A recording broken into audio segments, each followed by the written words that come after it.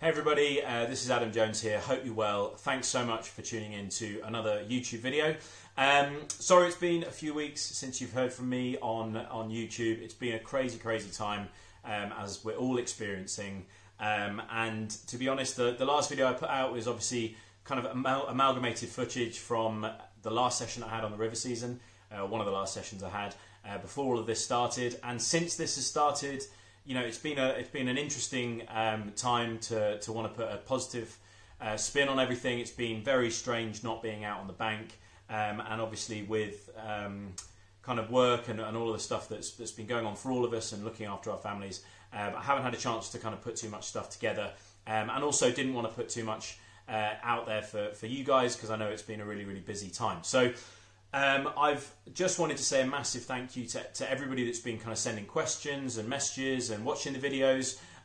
It's been great to kind of interact obviously through this, and it's been really cool to see lots of you going out there and buying up some stuff to start lure fishing, or if you're kind of into it, kind of adding a few bits and bobs or tweaking your technique or thinking about spots that you're gonna hit once all of this is over. And that's where the idea for this video has come from. So I'm probably going to do a couple of videos just on kind of questions that I've been asked over the last kind of few weeks, and questions, to be honest, that have cropped up over the last 6 months of this kind of journey of my YouTube channel so far.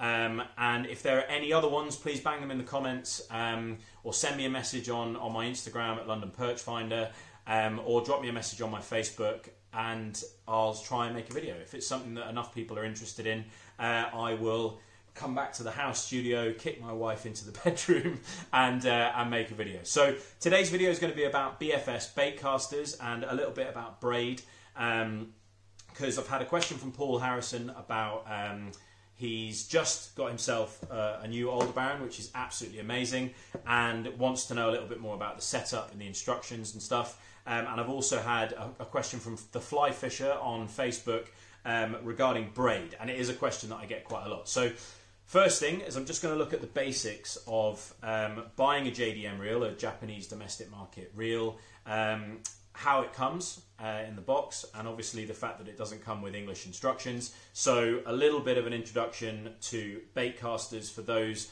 that are just getting into this.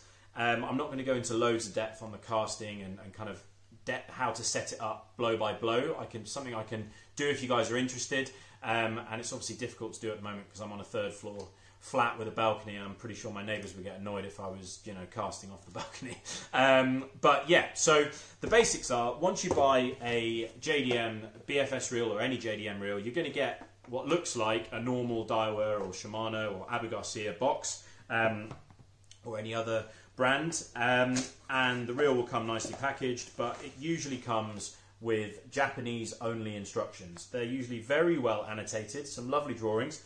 The schematics will obviously be in there for the reel as well, potentially some kind of oil or a reel cover, whatever, but there's not usually a huge amount of explanation on the reels themselves. So this is my original Aldebaran BFS XG16. I've had this reel for about 2 years. As you can probably see, slightly battered.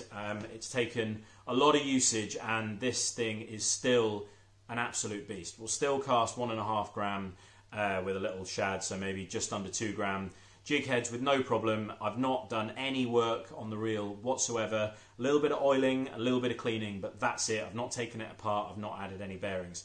It is an excellent reel. Now, I'm going to start with the basics, so I apologise for those that know this already and if it's not useful, but let's just go through kind of the controls that you have on a bait caster, the things that you need to know about. So the first thing is obviously you've got your wind, the same as you've got on a spinning reel. You've then got your drag on the side here, so this is your drag star. Turning this clockwise and anti-clockwise will increase and decrease drag. On the side of all bait casters, so this isn't specific to the Aldebaran, this obviously is one, but all bait casters have versions of this, so that's why I wanted to do it. So you've got your spool tension on the side, you've got your thumb bar on the back, which is what allows you to put that into free spool and cast. And on this side of the reel, you're going to have adjustments for your braking system. Now, this is a magnetic braking system. It could be a centrifugal braking system. Generally, there will be an adjustment on the side plate. If there isn't an adjustment on the side plate, there's an adjustment inside the side plate, and you have to obviously take that apart and adjust various bits and bobs. All of my reels are magnetic braking systems, so I don't have too much experience when it comes to the centrifugal braking systems. Now, if you look on the side plate, somewhere on your reel, you're going to have a locking mechanism, which all that does is stops this side plate from coming off. You need to be able to unlock it so that you can get to your spool and get to the inside of the reel. And like I said, if your braking system adjustment is on the inside, you need to be able to open it as well. So you unlock that, and generally these side plates just click off. So this one is a kind of downward slide like that. Some of them might go the other way, but just a nice kind of smooth turn, and that comes off. So you've got your braking mechanism on the inside there, which is adjusted by that dial on the outside, and then you've got your spool usually sitting here. If you've got centrifugal brakes, there'll be something on this side as well. You can take the spool out from here. It just, a little bit of a twist will come out. The tolerances on BFS reels are very tight usually when it comes to how that spool fits into the reel. So if it doesn't come out first time, don't pull and pull and pull. Just give it a nice little twist with your thumb, just a little tweak from left to right, and that will just slide out of the mechanism.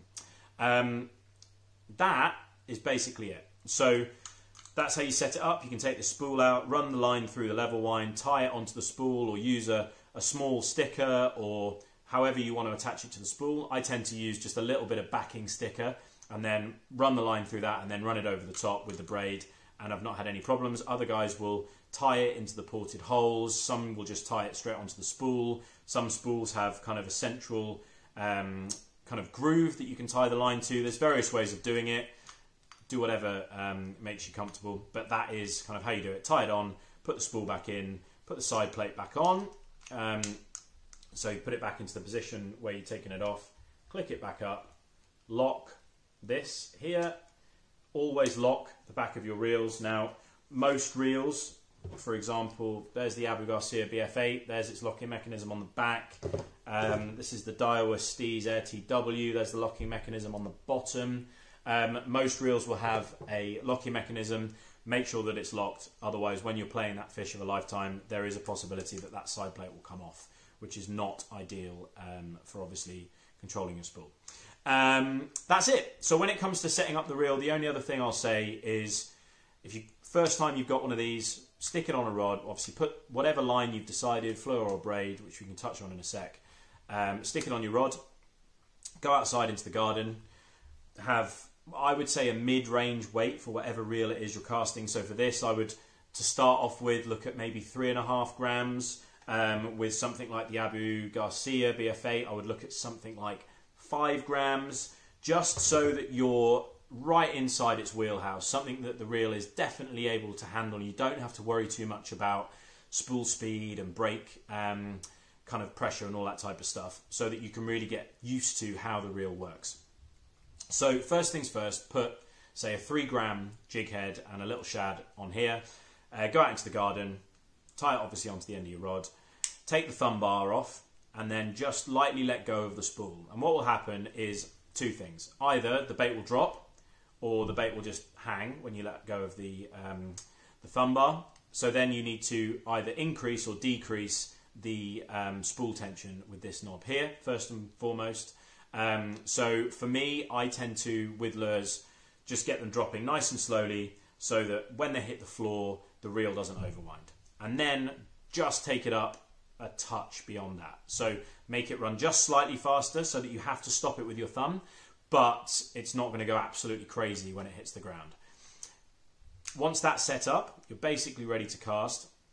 If you go and watch something like the Reel Test on YouTube, or type in casting bait casters, there's loads of guys out there that have done videos as well on kind of how to set these up, and people have various ways of doing it. Some will do it kind of just so that the spool is kind of limiting side-to-side play. All of these methods do work, and it is just about kind of whatever works for you. But a lot of the guys will then turn the brakes all the way up and start casting.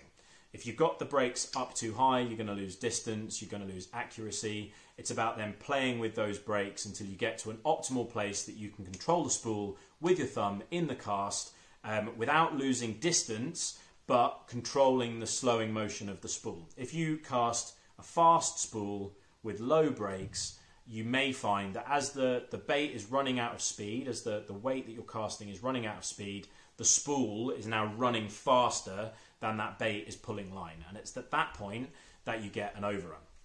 So edge on the side of caution, make your spool tension just ever so slightly more than side to side play, give yourself ever so slightly more brakes than you will further down the line, and then just mess around. Start feeling what it's like to underarm cast, kind of nice smooth casting motions. You don't want to flick a BFS rod or a bait caster in general, because if you've not got the weight to kind of then keep carrying the bait out, you get almost like a kind of reverberation on the rod tip, and you'll give yourself backlashes and bits and bobs like that.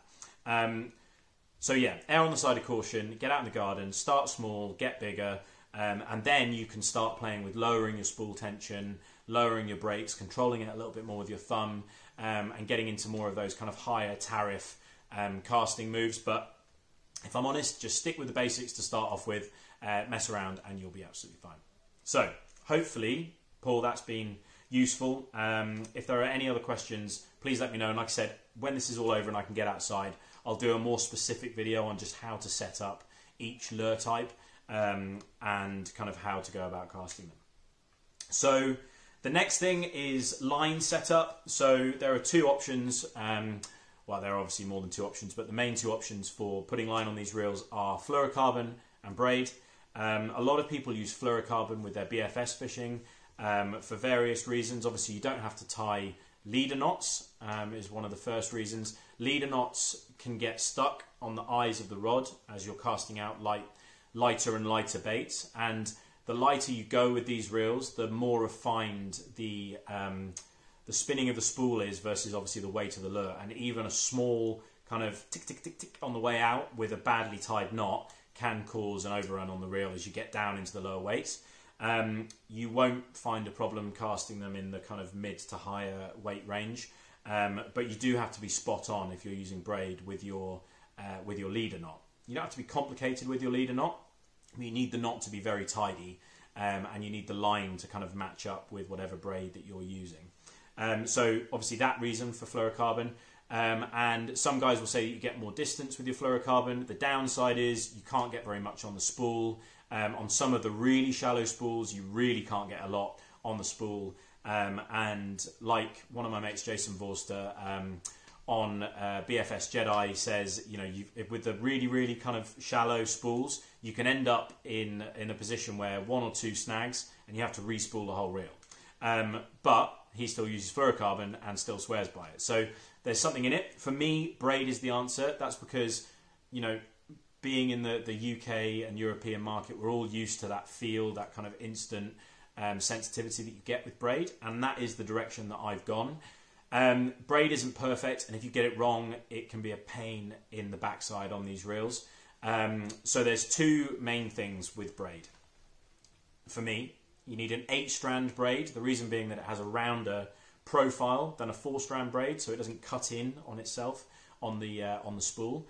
And you need to go up in breaking strain, which is the opposite of what you usually do with finesse fishing. So the way I see my braided line on my BFS reel is I see it more like a fly line, in the sense that it's something that's helping me carry my weight and my leader to the fish. So my finesse comes from my 3 to 8, 9 pound leaders that I'll use, rather than coming from the finesse of the breaking strain of the braid. There's good things and bad things to that. So the good thing is that if you go up to a 12 or 14 pound 8-strand really good quality braid, doesn't have to be expensive. I'm using HTO Nebula on one of my reels. I've been using this line for most of, that's probably the last 3 or 4 months. Had no issues with it, no kind of snap-offs or any of those things, and that's because it's got a decent breaking strain, it's 8 strands, it's still very low diameter, so you're looking at 0.6 or 0.8 PE, which matches really nicely to a 3, 4, 5, 6, 7, 8 pound fluorocarbon leader.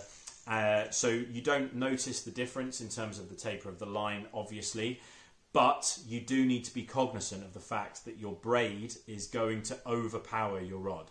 So obviously your leader is going to break before your braid, but if you loop around a tree and it's the braid tree to braid to rod, your braid, if you pull into it with your rod, is going to be stronger than most of the BFS rods. Something to be cognizant of. It's not something I've ever had an issue with because, like I said, I'm fishing the finesse on the leader.